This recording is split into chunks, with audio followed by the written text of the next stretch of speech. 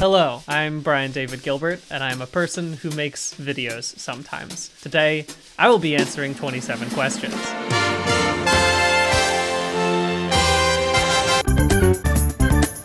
Who is Brian David Gilbert? That person is me. I am one person who has 3 first names. Don't get confused, some people do. Some people call me David or just Gilbert, and I respond to all of them because I have no sense of self-worth.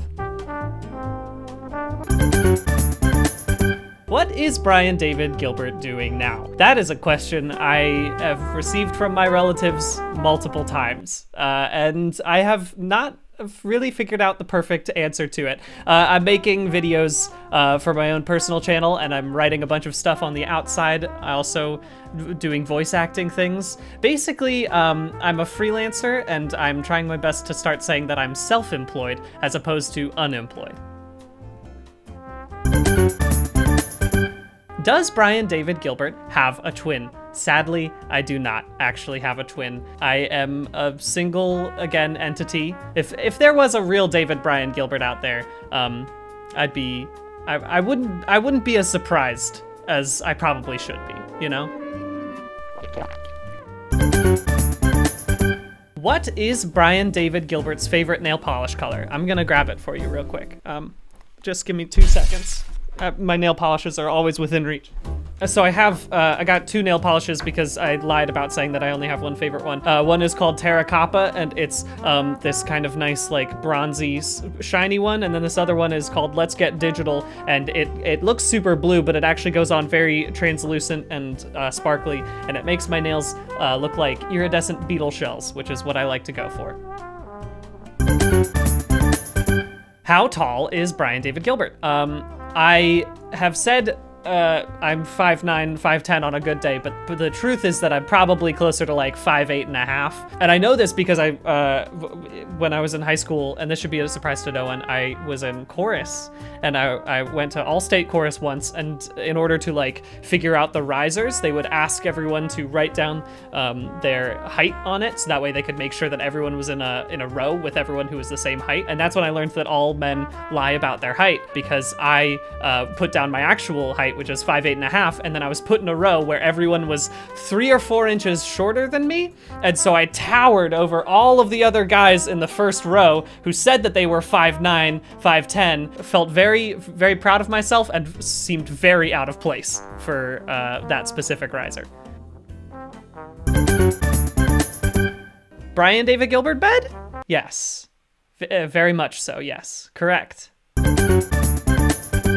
Where did Brian David Gilbert learn to dance? I learned to dance nowhere professionally. My sister is a trained dancer, and she taught me everything that I know that's somewhat okay. My older brother is not a professional dancer or trained in any way, and he taught me all of the cool dance moves that you could do at weddings, where like you pretend to have a heart attack, and then somebody comes over and then pretends to do a defibrillator on you, and you go as you like go across the floor, and it's super. It's a crowd pleaser. Do that at the next wedding you go to 14 years from now when the pandemic is over.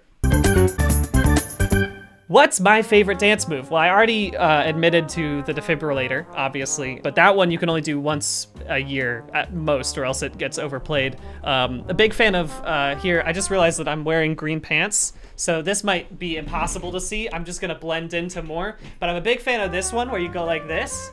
It's a really good one. I like that one a lot. Anything that really just involves a lot of large, big arm movements, I'm a big fan of.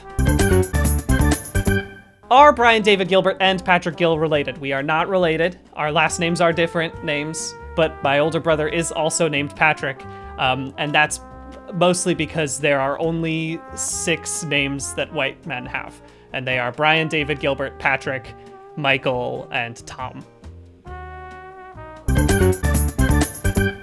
Dream character to portray. Whew. If they ever do a live action Zelda, and I wouldn't wish for this to happen, but I would love to play Tingle. But other than that, any villain, really. Any villain or Tingle, and perhaps those are the same thing. White, wheat, or rye? I'm a big fan of wheat. I'm a big fan of breads that got seeds in them. I like to have a little texture in there.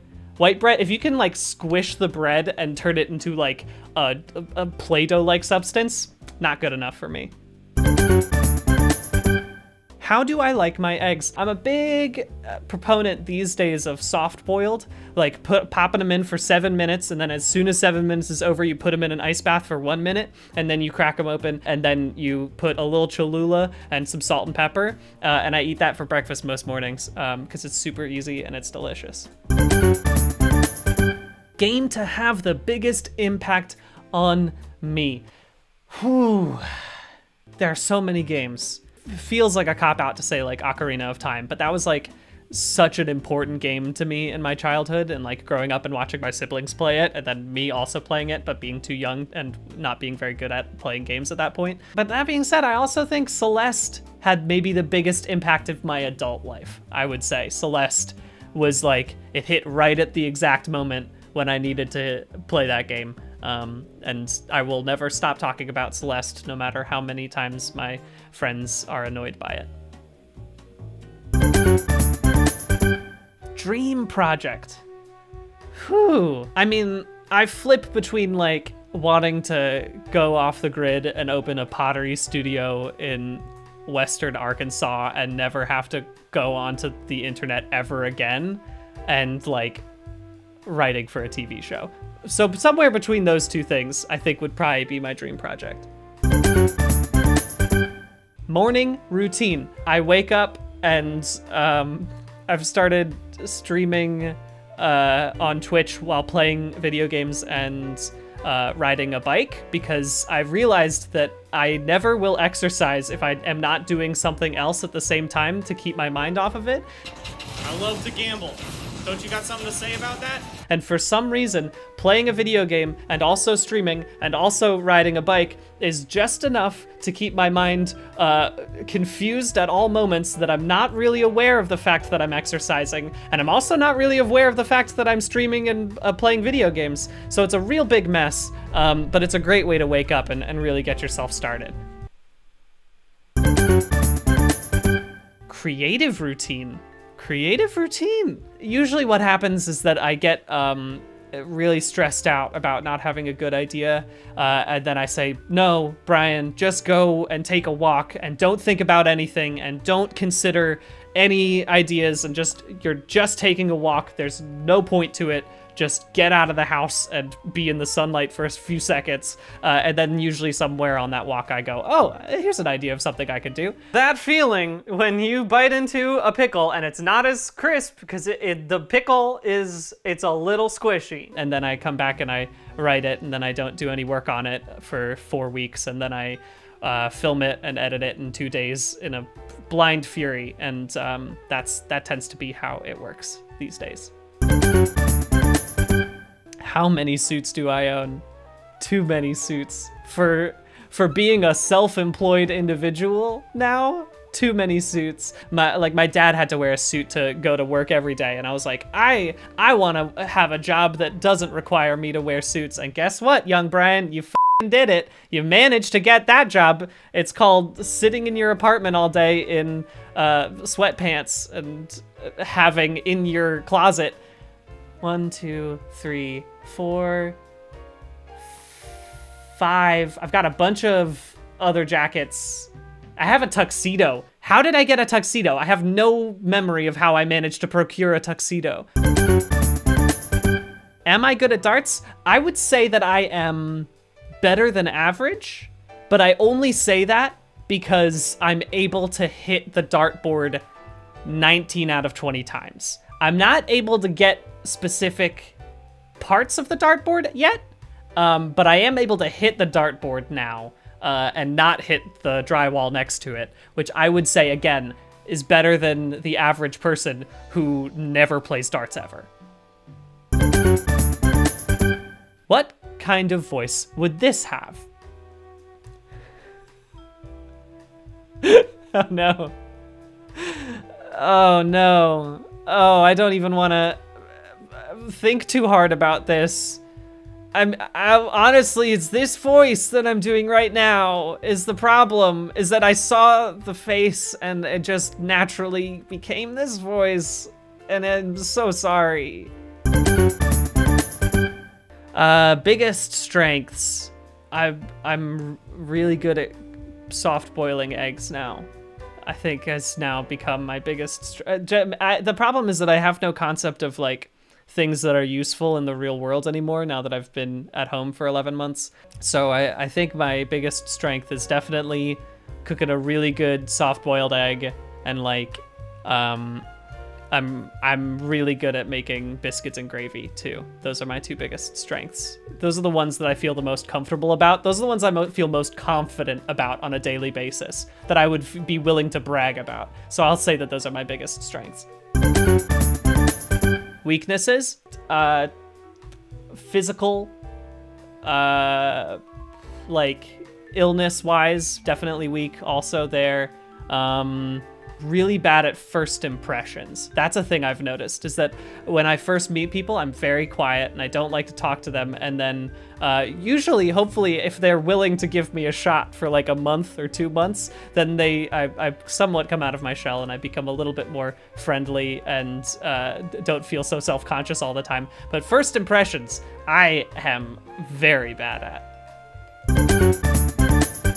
How do I work with a team? I was very fortunate at Polygon to work with really lovely people that I care a lot about, and it helped me feel much more comfortable talking about creative ideas with other people. I'm really bad at putting stuff down, but I'm really good at like bouncing ideas to the furthest extent they could possibly go, and then once we've gotten to that point, backing it up into a position where like, oh, this is the actual good idea. So my job usually in a team place is to throw as much clay onto the pedestal as possible, and then hopefully someone else will be there to help hone it down into something that's worthwhile. I can never open a pottery studio in Western Arkansas if that's how I make my clay metaphors. Job experience. I did not realize that this was a full job interview. I started my first job. Technically, you know, I did like, you know, I mowed lawns for people and stuff, but that my like first actual job was working at a climbing gym and running birthday parties and camps. And that was my first ever paid job, and it was probably the best one I will ever have for the rest of my life. And then I worked as a copy editor for a terrible, terrible company in Baltimore for a bit, and then I worked for Polygon. And those are the important ones. How's my problem-solving skills? How's my problem-solving skills? Apparently not that good, considering it took me a moment right there to switch between how are your problem-solving skills and how is your problem-solving skills. It really gave me a major moment of anxiety trying to figure out how I should read this question. Pretty okay once I've calmed down. Why would I be the best candidate for this position? That's a great question. I am a team player, and I care a lot about the company. And I think if you hire me, I will be able to make, you know, the growth rates and the synergy of the company are two things that I am really passionate about. And if we can really focus in Q4 on the marketing team, I think we can see great turnaround and great click-through rates. And you know, I also have 6 suits, so I you know, have a different one for each day of the week. I work 6 days a week. Where do I see myself in 5 years? Oh. Well, if not in Western Arkansas, then hopefully somewhere equivalent or better. I think I'd love to be doing something similar to this, or something bigger than this, where I can, you know, hopefully work with other people and make a big story that people connect with, and people can be passionate about. do I have any questions for you? Plenty. I would like to know what type of images you're going to be putting on the green screen behind me. That's a very important question I have. I would love to know if there's anything else I could do in this question and answer session to make this any easier for you. Because you have a hell of an edit in front of you. Given the responses I've given you, you have quite a lot to go through.